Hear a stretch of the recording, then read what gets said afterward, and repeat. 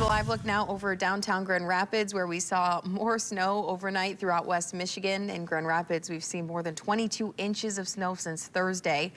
Let's head outside now to Gabrielle Pfeiffer. Gabrielle, did you check on Juno? I did check on Juno. Juno is not doing very well right now. He is definitely blending in with the snow.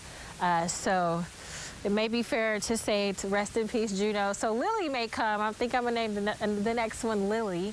Lily will probably come within the next few days, so stay tuned for that. But in terms of your commute, actually right now, still some light flurries that are coming down and have been coming down since we've been live since 5 o'clock this morning. But here was what it was like for me traveling on I-96 westbound, headed towards I-196, at least able to see the markings. There is light out right now, so you might still be able to see those markings, but definitely not clear by any means.